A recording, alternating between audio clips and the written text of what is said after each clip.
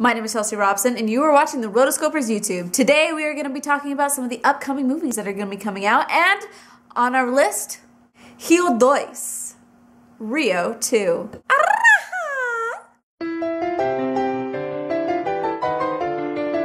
This is the second installment in the Rio franchise, brought to us by Blue Sky. Blue Sky got started in about 1986 as just a small effects company, and then a couple of years ago they hit it really big with a movie you might have heard of, Ice Age. They've also done Horton Hears a Who and Robots and Epics and Sen, but no one really cares. Rio came out in 2011. It tells a story of a very rare, extremely rare because there's only 2 left. 2 blue macaws. They're trying to revamp the species by putting these 2 birds together. It's full of hilarity and a lot of Brazilian dancing and fun stuff like that. The sequel has all of the original voice actors coming back, so that is a really good thing.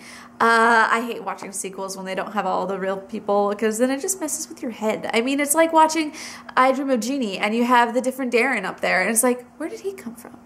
I don't know. Well, whatever. The first 2 trailers that you were able to see haven't really been all that new. I mean, they've just been all of the birds dancing the samba and all those types of stuff. Oh, by the way, Brazil has a lot more dances than just the samba. But that is a very popular one in that specific region of Brazil. I'm looking forward to this film.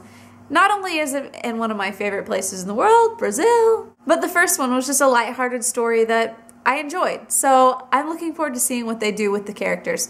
The thing is about Blue Sky, because they started in the special effects arena, all of their movies have excellent animation. So anytime you go into this, you just look at it and you're like, this is really pretty.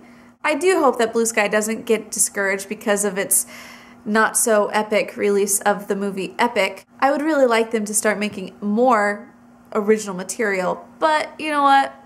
A good start is hard to come by. I really like the first Rio, so let's see what they got for us. Let me know what you guys think. Are you guys excited? Are you looking forward to it? Let's get the conversation going. You looking for an up-to-date calendar of what's coming up next in the animation world? Head on over to the website. TheRotoscopers.com has everything you need to be in the know in the animation world.